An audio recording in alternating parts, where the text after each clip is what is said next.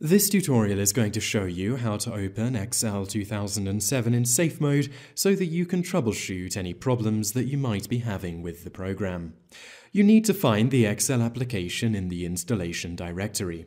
Click Start, then Computer. Click on the C drive and then click Program Files.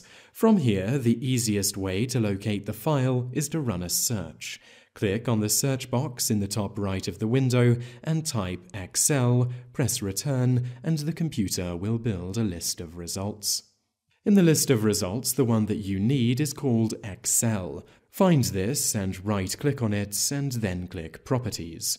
In the General tab, look for the field called Location and copy the information next to it that starts C, Program Files, etc.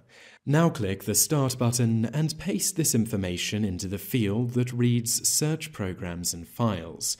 Add to the end of the text \excel.exe/s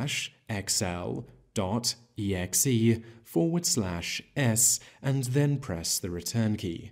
The computer will run the program, and this is how to open Excel 2007 in safe mode.